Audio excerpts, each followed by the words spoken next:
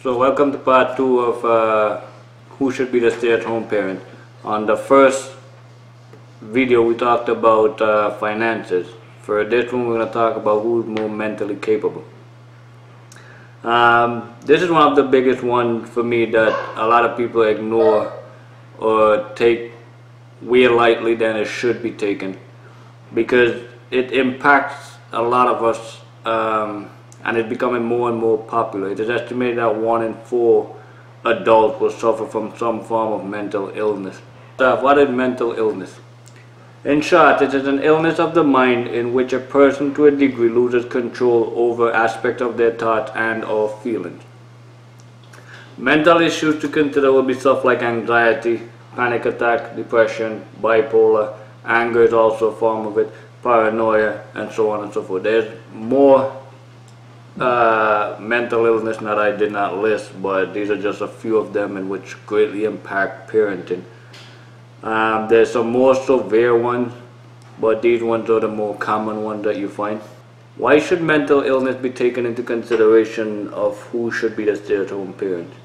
Well, first of all, children who grow up with parents who suffer from mental illness are at the risk of developing social, emotional, or behavioral problems.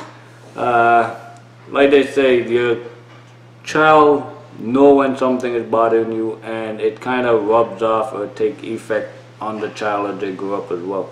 Many times parents who suffer from these mental illness tend to isolate themselves from the outside world, thus keeping their kids isolated as well, which prevents them from exploring and blossoming in who they're supposed to be. So because it is said that 1 in 4 adults will suffer from it, there's a high possibility that both parents at some point may suffer from a form of mental illness. And if that's the case, you pretty much just got to consider who's more capable of dealing with it.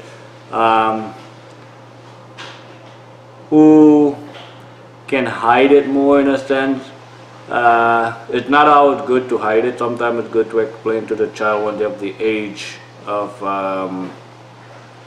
understanding what's wrong and what's going on, so they can better arm themselves mentally, if I can put it in that aspect. Another thing you gotta look out for too is postpartum depression. It's a depression involved around pregnancy.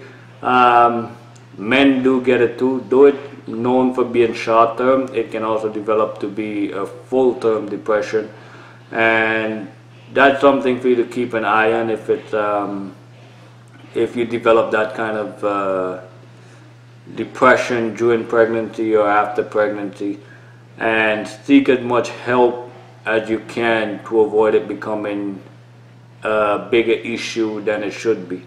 If you or someone you know suffer from mental illness, find someone to talk to, find someone you trust, who you can express yourself to. There's a lot of helplines and websites that you could go to. I'll put one in the description for. Yeah, so that's number 2, part 2, and the first one was finances. You can go and check that video. This one is who's more mentally capable. If you know anybody who this information will be helpful to, please share it. Click the subscribe button, click like, whatever works, and I'll see you next week for number 3. Have a good one.